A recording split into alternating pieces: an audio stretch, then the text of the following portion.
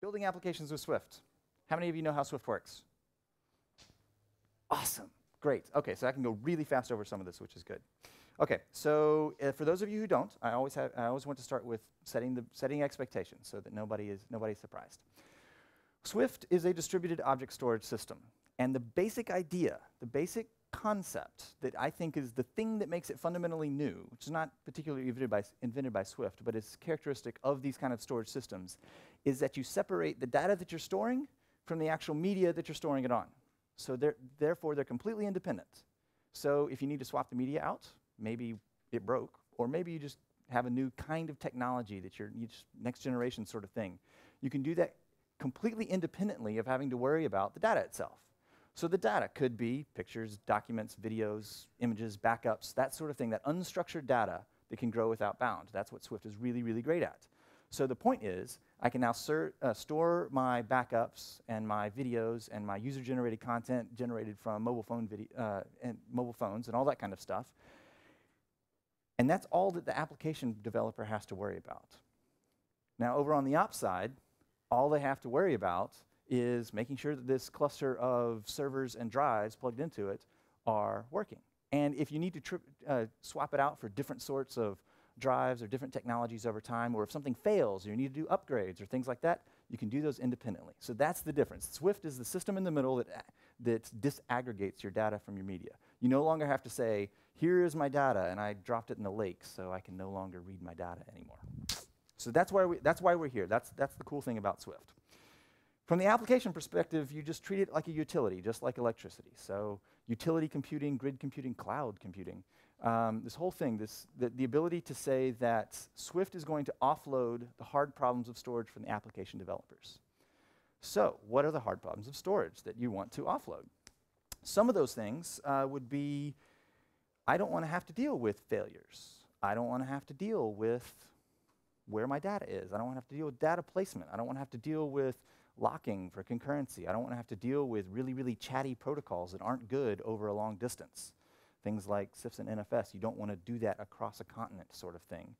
You don't want to have to deal with iSCSI talking to things. So what's the story? Where did we start and why are we here? So the story is that you wrote an application and you need to store something. So you got a hard drive and you put it on the hard drive. And then your hard drive filled up. And you thought, what am I going to do now? Let's buy a new hard drive. And now you've got two hard drives. And you've got to remember, is it on the first hard drive or is it on the second hard drive? So you write it down someplace. And then when you're going to read your data, you go look up where you wrote it down, and then you figure out what hard drive it's on. And then you run out of space again, and you buy another hard drive, and you continue the process. And eventually, one of these hard drives fails. And then you're in a world of hurt, and you think, I know, I'll buy a RAID card. And then you basically haven't solved any of your problems because your RAID volume fills up. And then when something fails, it's slow to rebuild. And you just really, you haven't solved your problem. You've just made it bigger.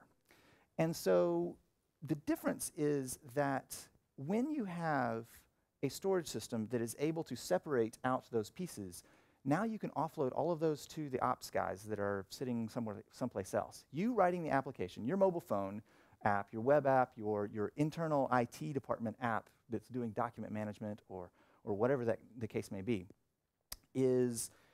now has to think about it as, here are some bytes, please deal with it.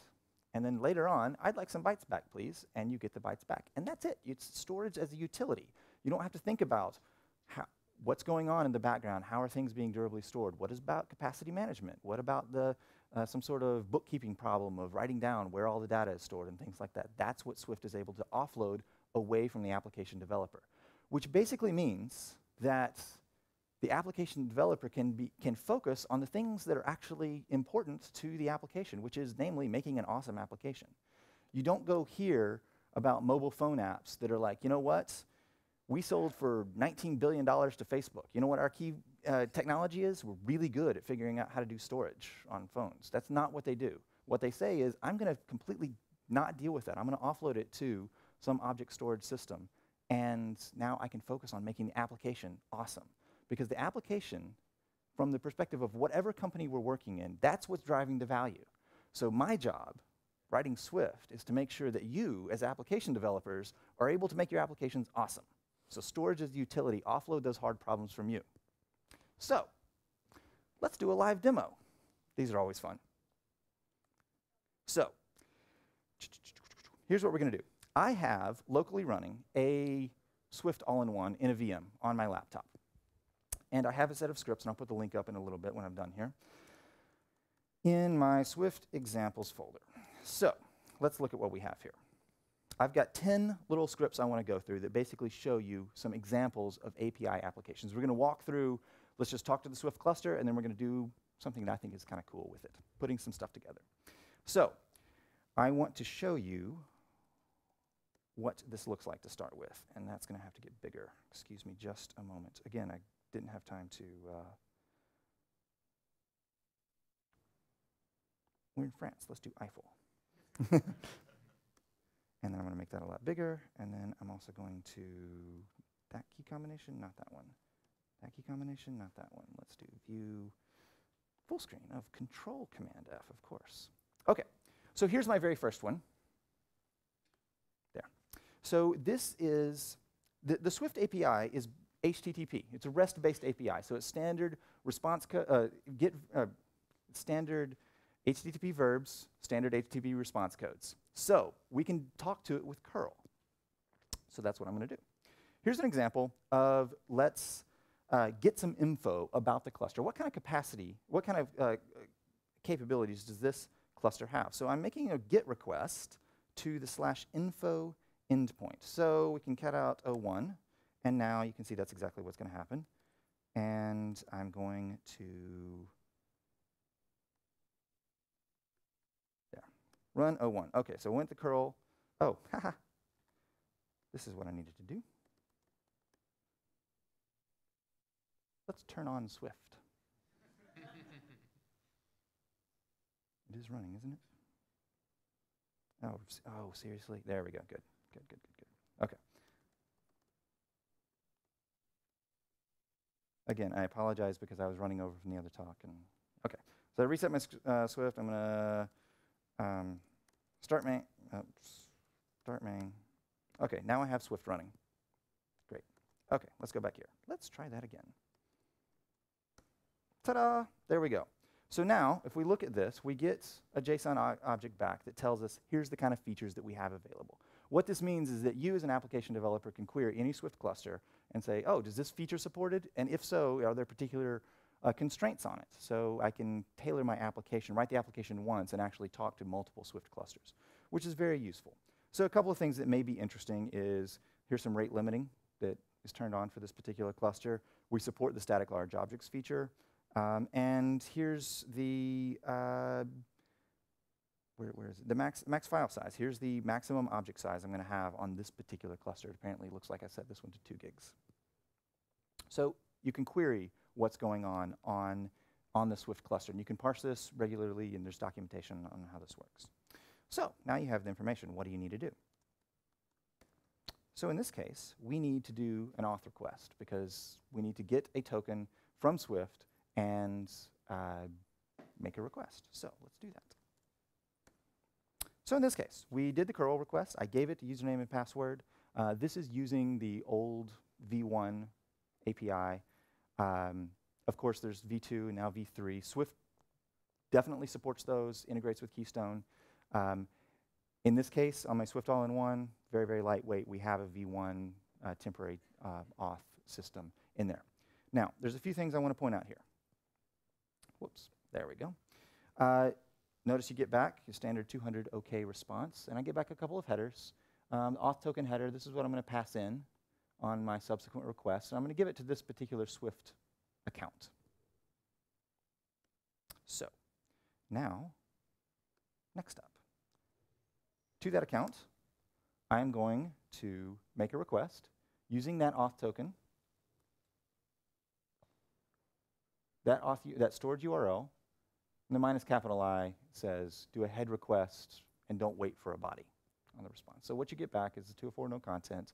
Notice there's nothing inside of my container at this point, and I get a couple of interesting things back from Swift. One of them I'd like to point out is the xtrans ID. This is a transaction ID that's returned by any Swift response. little hint on that means that if you've got a bunch of layers between you and your Swift cluster, if you don't get back an XTrans ID, it didn't come from Swift. So that eliminates one area to look for in your problem, like your caching layers and things like that. So now I've talked to my cluster. So let's create some things. Inside of Swift, I can create containers. Containers, I'm given an account. You saw that. I got an account based, I authed and I got back an account endpoint. Now, inside of an account, I can create a container. A container contains two things. One is a listing of all the objects inside of it, and two is some degree of metadata, some aggregated stats about that particular container. And then you can also set some user-defined metadata there. So you can set this container was created by Bob on Tuesday or something like that. So in this case, I created a container. You can see I did the -x put, which gives the HTTP verb put. And I gave it the token, and I created a container called C, because it's short. I got back a 201 created, and another transaction ID. Fantastic. Now, it's not too interesting until I actually put stuff into my container. So let's put some objects into the container. Whoa! So let's see what we did here. So I'm going to create 16 objects in this container. And in this case, my object names have a slash in them, and I didn't print that out. So let me just show you the file. That was 05, I believe. Here we go. This is exactly what I did. I got the, I put the token, used the token, and then I created, you can see here, container C, and then inside of that, I've got object names. I've got 01 through 08 prefixed with an A slash. So this object name is A/08. That is, the slash is in the object name. Now, I also created 8 more that are prefixed with B. So I'm going to play with that distinction in just a little bit. So in this point, I have put in 16 objects, and inside of each one of these objects, I've put 1 byte. So very, very tiny objects, but it allows us enough to play with, and named in such a way we can have a little bit of structure across that. So now, let's do some container listings. I'm going to cat that one out first. Okay, container listings. Here's what we're going to do next. I'm going to show you a few different things. First, we're going to do a plain, simple container listings that basically asks the container what's going on. It's going to be fine. So we do a GET request to the container C. That's it. And now we can figure out everything that's in my container. Now, if you would have looked back at that info request at the very, very beginning, there was one thing that said container listing limit. Basically, we can return pages back, and you can know that your page size is going to be that. So in this case, it's going to be 10,000. So our 16 comfortably fits inside of that, so I'm only going to have to do one request. Next up, I'm going to do a marker request. A marker says, given my list of objects inside of my container, start here and give me everything else. So in this case, the marker is going to be B/. Remember, I didn't have an object called B/. That was just some piece. So now it should just give us all the B01 through 08, I think is what it was. I'm going to do the same thing. I'm going to do a prefix with A, which is anything that just starts with A/, and we'll see what that does. Then we have an end marker, which is the converse of marker. It's just start at the top, and then end when you get to this one. So that should return just the A's. I'm not going to give it any, I'm going to give it a limit, only give it 5. Give me a page size of 5 in this particular request. And then lastly, I'm going to ask for one particular object and combine some of these. I'm going to ask for one particular object, limit of 1, and I'm going to ask for it in a JSON format, and you'll see the little difference there. So that being said, let's do it. Absolutely. They're on GitHub. So let's scroll up, and you'll see what in the world happened there. Oh, fun little command line things. Sorry about that. Come on. Okay, so you can see that I did a plain and simple test listing right here.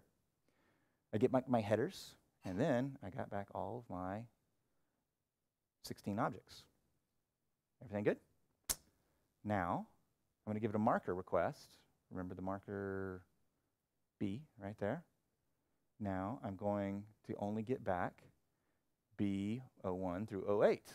Only 8. It started with B/, which obviously doesn't exist, and then anything that's sorted after that, that's what it returned. The opposite here, the prefix a slash, only get back 8. Again, the only one, it stopped when the prefix did not match that anymore. So this way you can easily use these things to page through your listings to figure out what's in your cluster. So in marker again, I'm stopping with the B slash, so again, only got the A. And in this case, I gave it a limit of 5, and I only got back 5, even though I would have normally gotten back the full 16. And then finally, JSON formats, I get one object back, limit of 1, but I give it in the JSON. And the JSON gives you a little bit more information than just the object name. So obviously you get the object name, but you also get the hash. This is the MD5 sum of the content of the object. You get back the content type. You get back how big it is, 1 byte. And you also get back when it was last updated. So you can use that to get back a list of, show me all of the things that start with A, and then now you can provide interesting dashboard sort of information from that, or do other information, other things with it.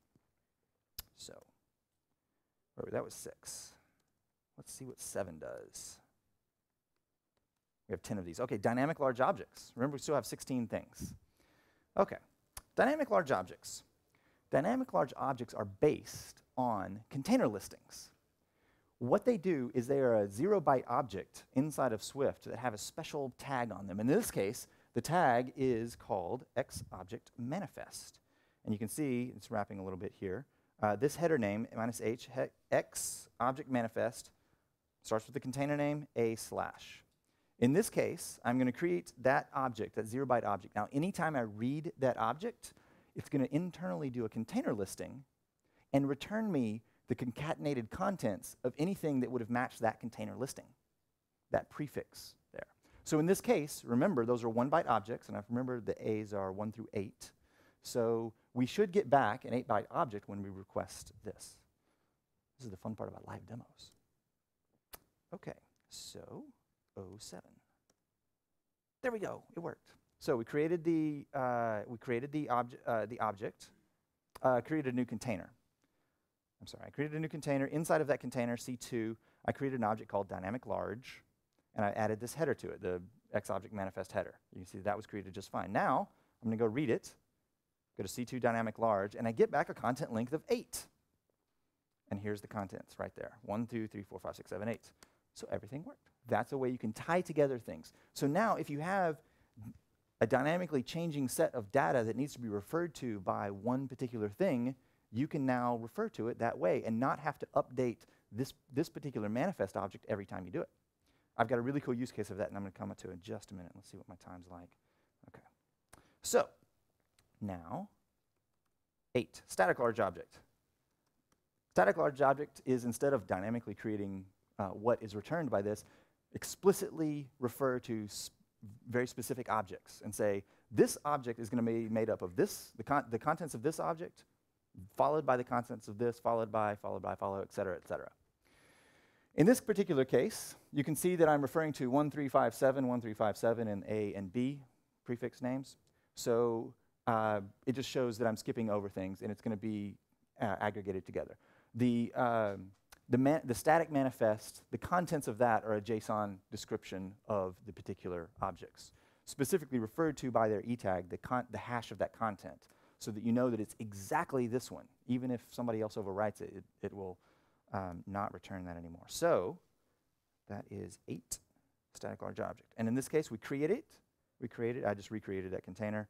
And I created my static large object, and I got back 1357 ACEG. So it worked exactly like we expected it to, and now I can specifically tie together things. In this case, this is a really great thing. If you say, I've got a 20 gigabyte video, let's chop it into 1 gigabyte chunks, or 100 megabyte chunks, and I know it's going to be, this is exactly what it's going to look like. Let's create this static manifest, tie them together. Now, if I wanted to later on, I could concurrently download all of those 21 gigabyte chunks and do transcoding and things like that, and do aggregate throughput, and that's really good. Or I can just now have this one URL that says hilarious cat video, and it refers to this one 20 gigabyte object. Must be really funny cats, and and download it to the client, to the end user. They never will know that it's actually chunked up in different pieces. So that's actually a really great way to tie together these large objects. Now, 2 more things I want to show you. What is it, 2 more? Yep. Temporals. Temporals are cool. Temporary URL allows me to create a signed URL for a particular object, which means that Clay writes an awesome Swift application, as he is accustomed to do, and I don't have credentials on his Swift cluster, he can actually give me a URL that's only good for a certain amount of time and for a certain set of verbs. So he can say, this one, you have this particular URL. You can read this object for the next 30 seconds. And that's what you do. So you create this, where I'm using this Swift temp URL command that is included with the Swift source code. It's just a little helper thing. It's all based on an oh yeah, it's in Swift client now too. And it is based on, it's an HMAC SHA-1, which means that it's locally computable. You don't have to have network requests to generate these sort of things, which means they're super, super fast. So we can do this, temporal, and we're adding a shared secret to the account metadata, posting into the account, and I'm adding this X account meta temporal key, and it's secret. And then I create a, I didn't actually print that. You could see up here. I was creating the, saying this GET request is going to be good for 30 seconds on this particular path. Use this shared secret. And I think it might actually be more than 30 seconds, but, so this should fail. Escape my ampersand. Unauthorized already, but watch this. I'm going to create it again, and then I'm going to do it fast. Go, go, go, go, go, go, go, go, go. See, it worked. 200 OK. So you can see it's a time-limited thing that works pretty well. Now, here's my last one, and it's my favorite one. So 10 bulk uploads and manifests. This is where you start putting stuff together that's really cool. So one of the neat things about Swift is we support bulk operations. And by bulk operations, simple thing there, you can delete. With one command, you can delete a lot of stuff inside the cluster at once. Great. I don't want you to delete your Swift stuff. I want you to add stuff to Swift. So you can put multiple files into Swift at one time, and this is really cool. So you can have a tar file or even TGZ file and upload that to Swift, and it'll explode it into all of its constituent objects and store those independently.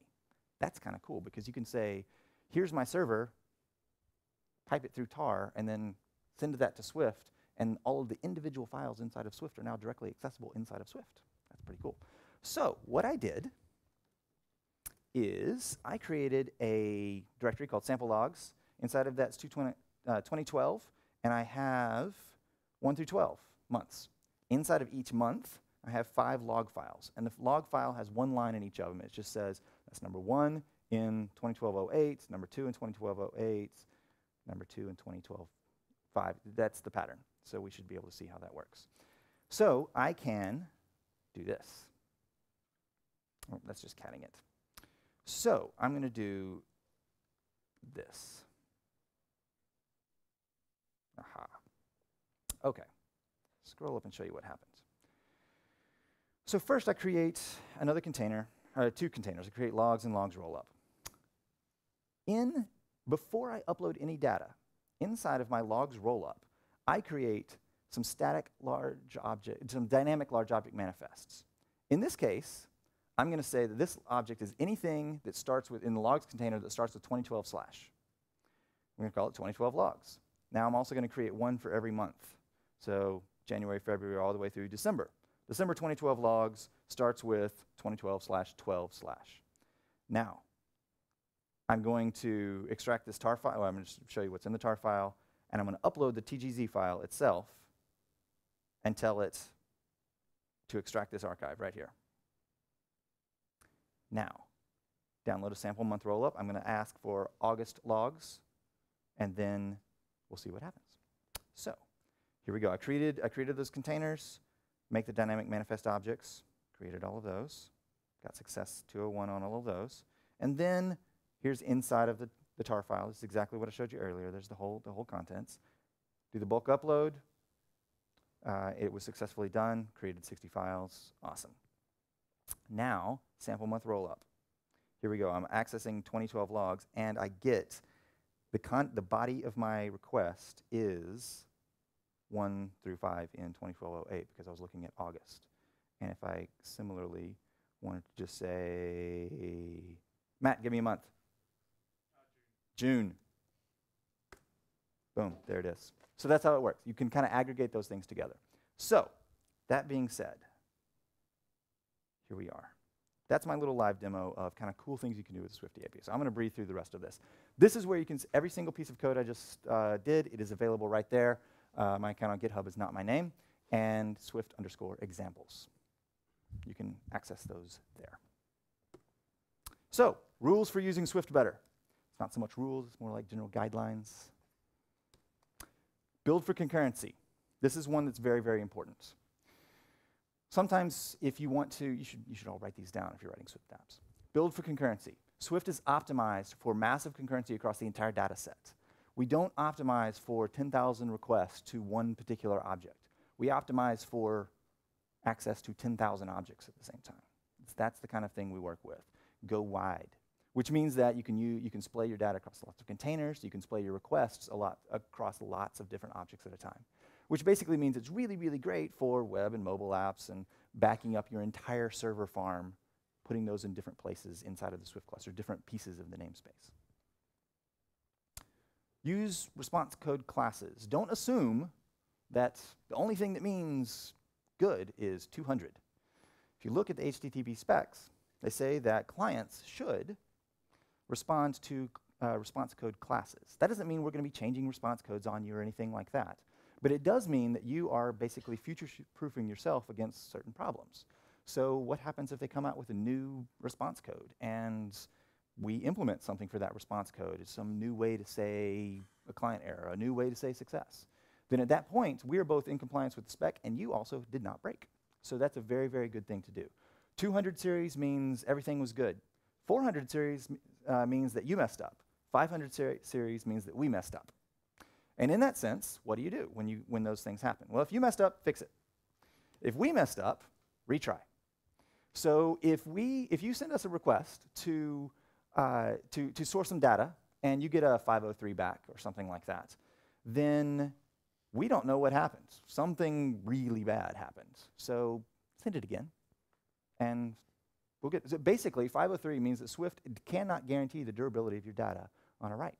So if you're trying to write data and we're telling you, I don't know what happened, I can't guarantee that durability, send it again. Swift will almost certainly choose different places to put the data and to work around current failures in the cluster and durably write your data, and you're going to be completely okay. Again, you don't have to think about those kind of problems. All you have to think about is, oh, I got a 500 series response. Okay, let me try that operation again. The next thing you need to do is sometimes you're going to get 401. A 400 series, which one does that mean?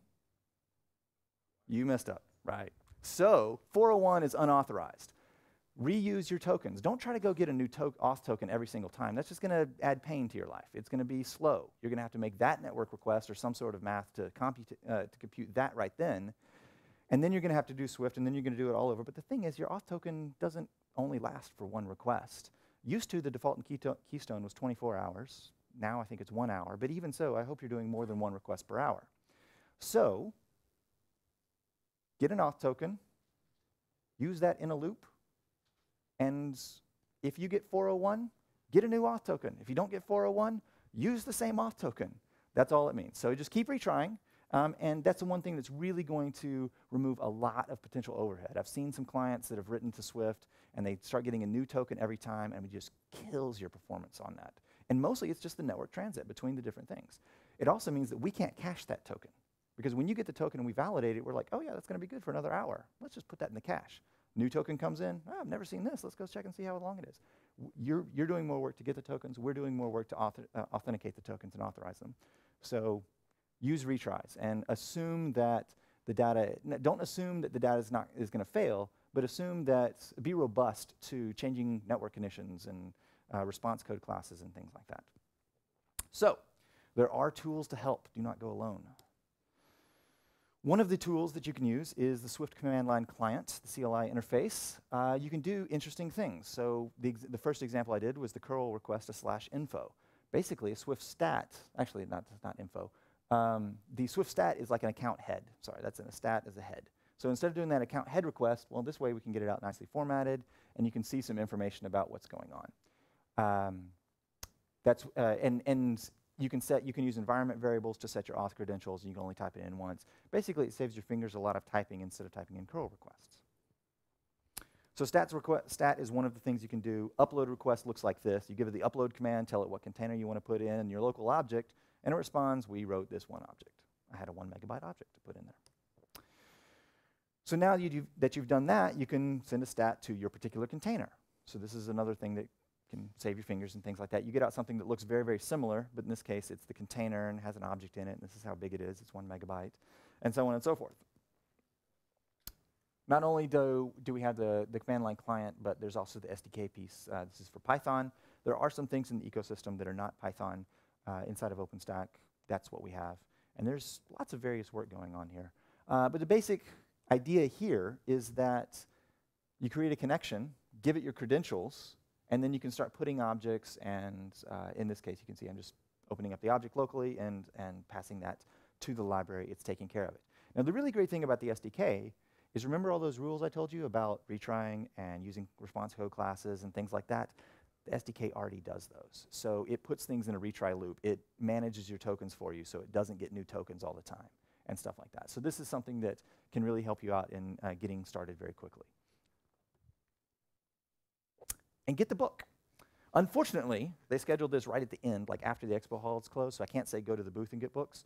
But if you go to swiftstack.com/book, there's an O'Reilly book that is put out that is just recently released. It has all the latest information about writing applications for Swift, a lot of info on that. It has a lot of info on building Swift clusters, how to put things together, guidance on all kinds of stuff. And I would highly recommend you peruse that. It's available in Dead Tree and electronic form because it's O'Reilly. You can go try it out. So one of the things that is really great is somebody can say, you should go do this, and this is how you do it. And you're like, well, great, I can't really learn it until I'm doing it. Because the reality is that me standing up here for 30 or 40 minutes is not going to teach you how to write code for Swift. You really have to sit behind a keyboard and figure it out. So you want to get started on your own. So there's two ways that I would suggest you can do that very, very, very quickly. One, if you really don't want to, if you want to go nuts and bolts, there's a repo inside of the SwiftStack GitHub account called Vagrant Swift All-in-One. Basically, it uses Vagrant and VirtualBox to deploy, to set up very, very quickly a Swift cluster, and it has a little config file that says you can choose this many drives it'll provision and this many replicas you want to use. For just a testing purpose, setting it to 1 actually works really well. It's very quick. It's just kind of a one-time thing. Clay wrote it. It's awesome.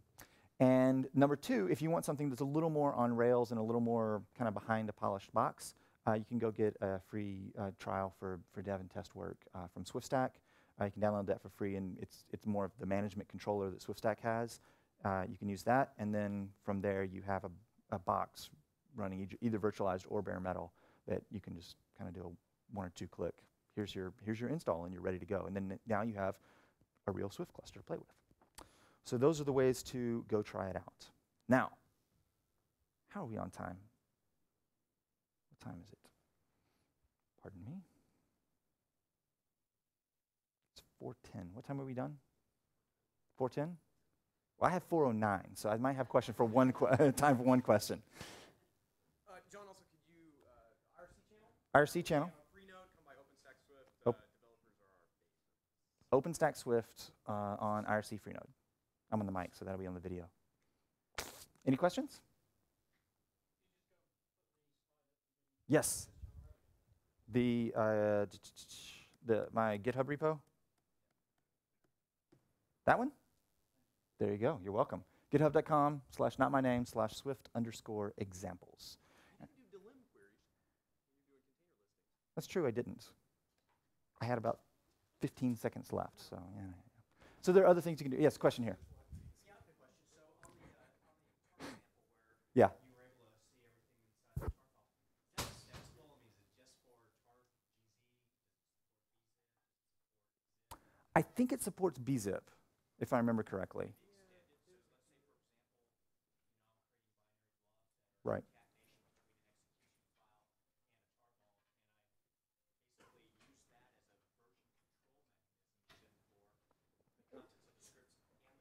I can guarantee you we don't support your custom file format right now. Bash, right? So if I could extract that. It's so the really kind of the cool thing about it is that that functionality. I have a third talk after this gap. They put all 3 of my talks on the same afternoon. So I'm talking about extending Swift. Yeah, it's back in the other room. So it is implemented as middleware in Swift, which kind of gets away from the dev side of things. But it is absolutely possible to modify that or actually put your own that says, now I know how to do and I can understand this thing coming in, and now I can know how to split things up and stuff like that. So you might be able to do something just with DLOs if you don't, or static large objects, if you don't mind uploading all the individual pieces, and then you just want to glue them back together with a manifest. yeah. I'm just thinking this would be like a really cool back end. Vance worked on that, and I think they presented on that in Atlanta, using Swift as storage for Git repos, and they were using all the binary blobs inside of Swift.